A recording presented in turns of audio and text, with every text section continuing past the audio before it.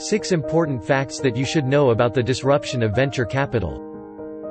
As the CEO of the venture fund plus equity crowdfunding platform Crowdfunder, and a member of a leadership group that was engaged in Washington, D.C. on Jobs Act legislation, I've had a unique vantage point into the massive changes taking place as finance and early-stage investing are moving online. Here are the forces and trends I see disrupting early-stage venture capital. Number 1, a broken VC model. According to a CB Insights article from May 2015, early-stage investor-backed startups have only a 1.28% chance of becoming a unicorn.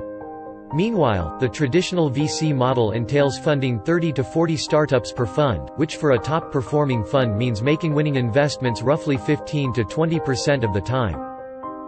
After investing in over 1,000 startups, Dave McClure of 500 Startups shared some powerful figures about startup investment performance at the early stage. The data showed that 50 to 80% of startups yield no exit return. 15 to 25% yield a small return of 2 to 5x. 5 to 10% might reach a valuation of $100 million with exits yielding 10 to 20x. And with some luck, approximately 1% reach $1 billion valuations returning 50x or more. Number 2, a faltering IPO market. Perhaps no indicator is as telling of the infrequency of unicorns as the frozen tech IPO market. The US IPO market has suffered a steep decline since 2014, its biggest year since the dot-com bubble. Looking solely at the tech startup sector, the situation is even more dire. In Q1 of 2016, there were 0 VC-backed tech IPOs.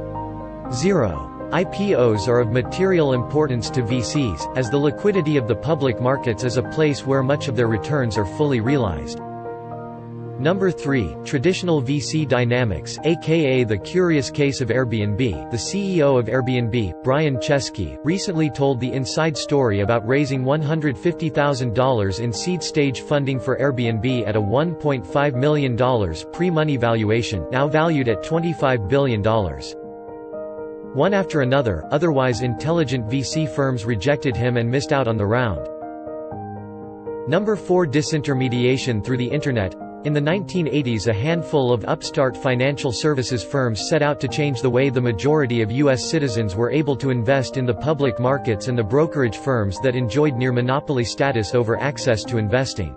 Traditionally, as was the case in the 1980s, investors had to call a stockbroker in order to buy a public stock and perform trades. Brokers made their living on the transaction fees of this activity, often as a percentage of the amount bought or sold. Number 5, new regulations and equity crowdfunding. What happens as investing in early-stage VC-backed companies moves online, and becomes more open and inclusive through online investing platforms?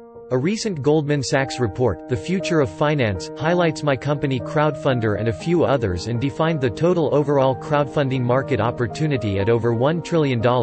Number 6, scale and diversification in venture capital. Given the importance of diversification and modern portfolio theory in other areas of investing, why hasn't a highly diversified approach been taken to venture capital? Some leading minds in the world of private equity and institutional investment have been asking this question for years. Recent regulatory disruption in the form of the Jobs Act are enabling seed-stage investors and VC firms to invest with the same type of diversification they could achieve in something like an S&P 500 index fund, but for angel or early venture stage. I predict that the future of the early-stage investing landscape will look quite a bit different in 3 to 5 years. The top-tier VC firms will still be around, but alongside them, competing for large institutional investor dollars will also be more diverse models that leverage software, data, and the web.